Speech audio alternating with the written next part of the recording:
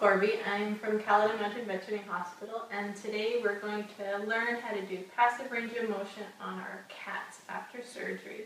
So definitely cats are a little bit different than dogs, but the motion is still going to be exactly the same. So today we're going to learn about doing passive range of motion of the hind limb.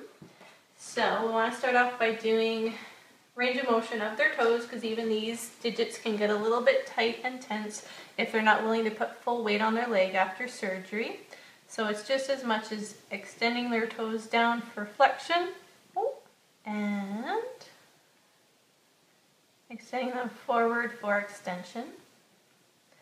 For the joint around the hock, we want to make sure that we kind of stabilize the joint by itself, so a hand above and below the joint.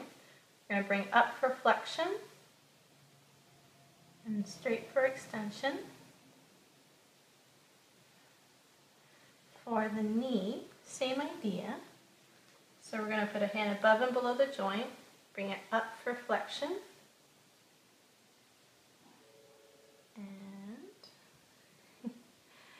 straight for extension. You're doing very good.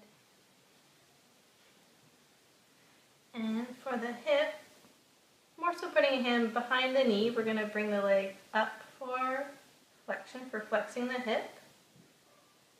And then we're going to extend it back for extension.